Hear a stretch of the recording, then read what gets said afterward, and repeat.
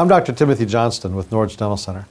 This video is coming to you because you're having a bite guard made. And I wanted to spend just a quick minute telling you what we're hoping to accomplish with that and why it's good for you.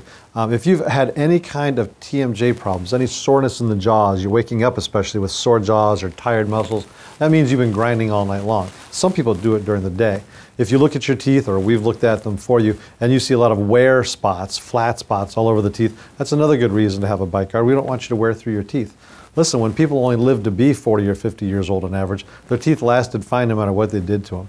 But honestly, people are living to be well into their 80s, 90s, and 100s these days, and we'd like for you to have your teeth that whole time, so clenching and grinding and squeezing and rubbing them down isn't the way to accomplish that goal. And a bite guard might be what's necessary.